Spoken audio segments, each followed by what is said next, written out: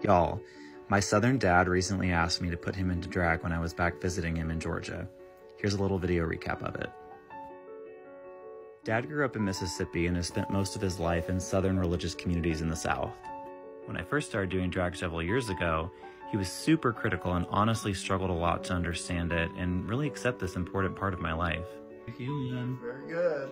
Very good. She's Whole new man. whole new man. Let's be a whole new woman coming I don't feel along. like myself anymore. That's the point. So as you can imagine, I was super surprised when he asked me to put him into drag. When I asked him, "Dad, why did you want to do this?" He said to me, "You know, I don't really understand this completely, but I see that it's really important to you, and as my child, I just wanted to learn more about it."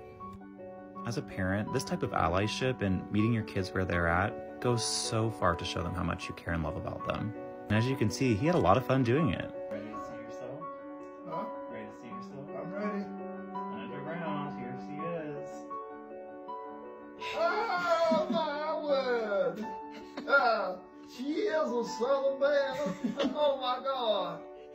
This is hair. Oh, hey y'all! Dad was feeling the fantasy, y'all. It's a good reminder for all of us to lean into those things that make us uncomfortable to show the people in our lives how much they mean to us. In my case, it definitely brought me and my dad much closer together.